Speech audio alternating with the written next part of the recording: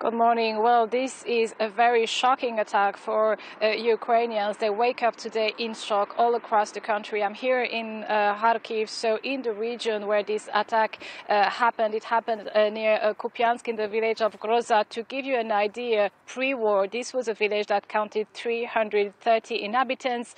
At the time of the attack yesterday, there was only 100 of them who were still in the village. 60 of them were gathered for that funeral. And you've mentioned that terrible figure. 51 persons died, including a 6-year-old child. We have some information on some of the victims, even if the identification will take probably several days, because DNA tests will have to be carried because of the state of the bodies. We have information as to some of the victims. As I said, the wife, the mother, and the son of the soldier that was being buried are among the victims. It's a soldier who had already been buried in the city of Dnipro, but his family's wish was that he would be buried in his native village. And yesterday, his relatives, his friends were gathered for the wake, and that's when the attack happened. So there's 3 days of mourning which have been announced here in the entirety of the region, where